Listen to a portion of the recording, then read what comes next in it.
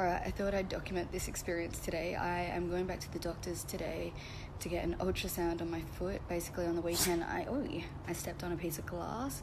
I tried to get it out, it didn't come out. I went on Tuesday to the doctor. They did a little bit of a cut to see if they could find it, but they couldn't. So today I'm going, hopefully for the last time, to get this shit sorted. I'm getting cramps in my calf from limping like a bitch, so I just need this piece of glass out. Wish me luck. Update, I just went to the doctor's and now I have to go get an x-ray, and it looks like I'm going to have to go up to the ER to get it taken out. So it's quite, like, I feel quite embarrassed, to be honest, that I have to go through all these extreme steps just for something so small.